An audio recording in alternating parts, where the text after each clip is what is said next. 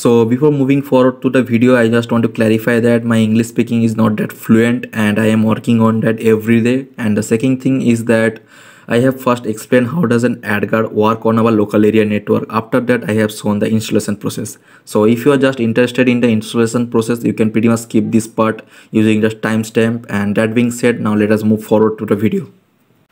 So before understanding how does an AdGuard work on our local area network, let us see how does a DNS request flow.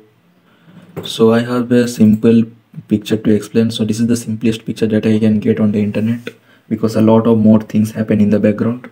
So first of all, this is the device. Let me just mark it a little bit. Okay. So this is the device that you are using to visit the website. So it can be your mobile, your desktop, your laptop, that anything that you use to visit website.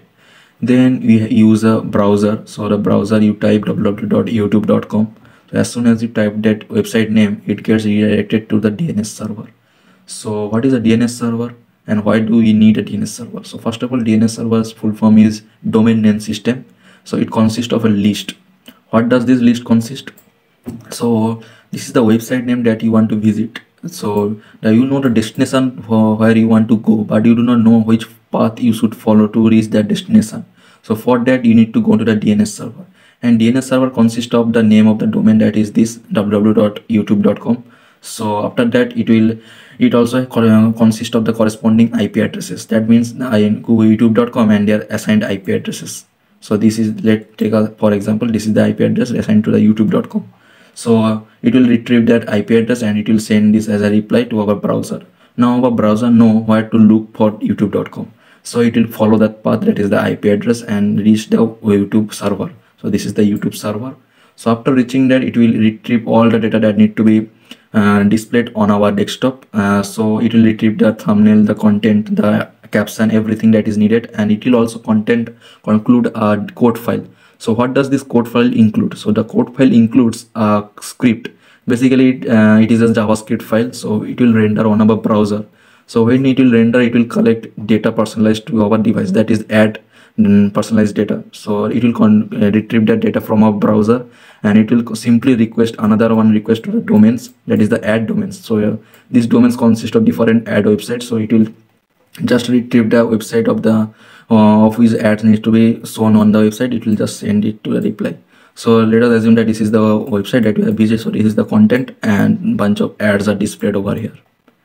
So this is how a normal workflow of a DNS goes. So let us see what will happen if we use an AdGuard. So when you use an AdGuard, it just adds a simple extra layer of protection between your computer and DNS servers. So first of all, the same thing will happen. The name of the domain will be sent to the AdGuard. So AdGuard will first check that whether you are allowed to access this this domain or not, because you can set different type of rules in AdGuard. So like the parental control in our routers. So when it will see that now you are allowed to visit this website, so it will then forward that request to the DNS servers. So you can choose many different type of DNS servers in AdGuard. So I will show you in the advanced settings, so in the forward videos. So let us now assume that you are using this Cloudflare DNS server. The same thing it will happen. It will retrieve all the data and IP address, and it will send this to the, and it will then send it to the computer. As soon as the IP address is received, it will again go to the IP address and retrieve all the data and the code file. Same thing will happen. The code file will render on our computer, but this time when the request is sent, it will go through AdGuard, and AdGuard know which domains consist at. So it will simply block their access to the website, and it will send reply as 0.0.0. So that is nothing. That means the website will assume that the DNS server was unable to be discovered, and so there is nothing to display. So you will see a website with just the content that you need, and there will be a blank space where the ad needs to be displayed. So that's pretty much how our AdGuard work on our LAN settings. So at this point I have explained you a few things. Let me just show you which DNS server I am using currently. Just open CMD. You can also check up on your computer. Just type lookup. As soon as you type and hit enter, so here will come the name of the DNS server that you are using. So I am using my Raspberry Pi, and I have not assigned any name to it, so it is showing unknown, and it is also showing the IP address. So this is the IP address of my Raspberry Pi. So it is all the request of the domains are getting through the Raspberry Pi, and AdGuard is also installed in this Raspberry Pi. So I have shown you on the Windows, and let me just show you on a Linux. So just open Linux and open terminal. Terminal. Over terminal type dig and then time dot name of the domain that you want to visit. So google.com, hit enter. So as soon as you type this and hit enter, you will see there is a answer from the domain server. So what is the answer? This is the IP address of the domain, this is the IP domain name, and this is the path we need to follow to reach that destination. So this is the IP address that we have got from the DNS server. So as you can see, this is the IP address of my Raspberry Pi through which the DNS server is being accessed. So I will just open the browser and I will just copy it. So I will just copy this IP address and simply paste it on the browser and hit enter. As soon as I hit enter, see, I will reach google.com. So from here you can search anything. So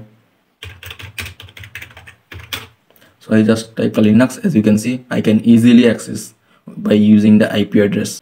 So that's pretty much it. So let us move forward to the video. So let us look at some of the hardware components on which we can install our AdGuard Home. So firstly, we can use our primary device. So in my case, the HP Pavilion laptop that I use for coding, ethical hacking and pen testing can be used. But I do not prefer to use this type of laptops because these are power hungry laptops.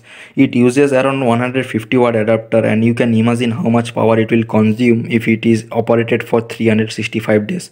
For the power efficiency matter, I do not prefer this type of laptops. So according to me, the second best option we have is the old laptops. If you have any old laptop lying around your house and collecting dust, you can pretty much use them in this type of projects, because this type of old laptops uses around 65 to 45 watt adapters, and they are more efficient than these modern laptops.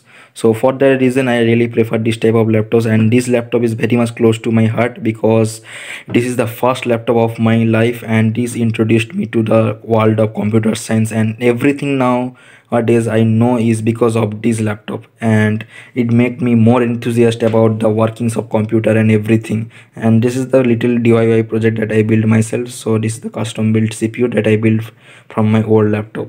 So the third best options are the Raspberry Pis, and I think Raspberry Pis are the best option for this type of projects because of the power efficiency matter. Because this power Raspberry Pi uses around 15 watt and operates around 15 watt adapters, and in comparison this laptop operates around 150 watts. So this is more 10 times efficient than this. And also, don't let the tiny size fool you, because this is more powerful than this 12-year-old laptop. So you can imagine how fast the technology is moving, that the power of this big laptop is now in the palm of my hand. So you can prefer according to your requirements. And some other hardwares are these Wi-Fi adapters. If you have any Wi-Fi adapter, you can use for lower latency, and the best is the wired connection for the lower latency, because wired connection have zero latency. You can use them for this type of projects. So that being said, now let us move towards the software department. Empty hearts and neon lights, they're playing with my mind. Gotta get out of here tonight. Oh, I wanna run off and fly, and I'll tell myself it's fine to be alone, just to find somewhere that finally feels like home. Oh, oh, oh. I hate all this overthinking. Oh, oh, oh, oh. The more I swim, the more I'm sinking. Take me to a world of silver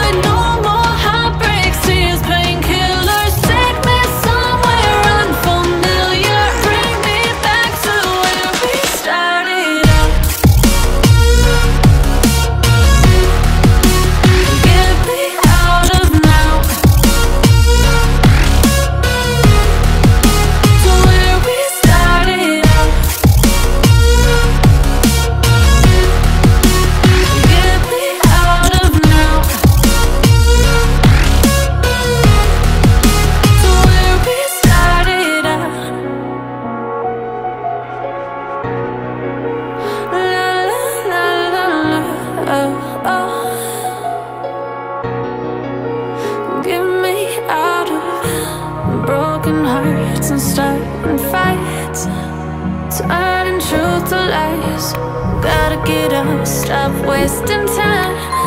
Yeah, I wanna run off and fly. And I'll tell myself it's fine to be alone, just to find somewhere that finally feels like home. Oh, oh, oh. I hate all this overthinking. Oh, oh, oh, oh. The more I swim, the more I'm sinking. Take me to a world of silver. No more heartbreaks, tears, painkillers. Take me somewhere unfamiliar. Bring me back to where we started out. Get me out of now. Your guide or knob is back again. To log in into your router, you need to know the IP address. If you didn't, you can search it on Google by entering the name of your router. After that, you need to enter the username and the password. If you are new to these settings, you can find this in the back of your router.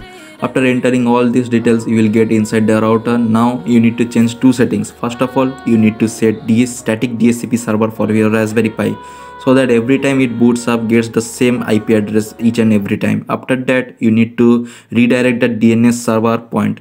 So by default your router uses the ISP provided DNS server, but we need to change it to our Raspberry Pi.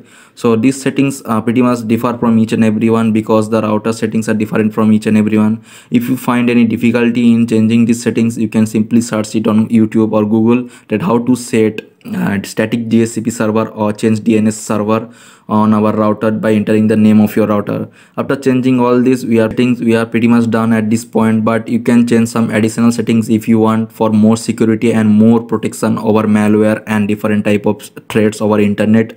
So you can go through the rest of the video. You can't fall asleep when you're counting stars. Get it together. Your mind can't sleep when you let it serve. But now you wanna see me fall. From a quarter mile I can see you at the call. Think about it, ring won't tell you what I saw. When you break it off, you'll see who had it all. You had it all.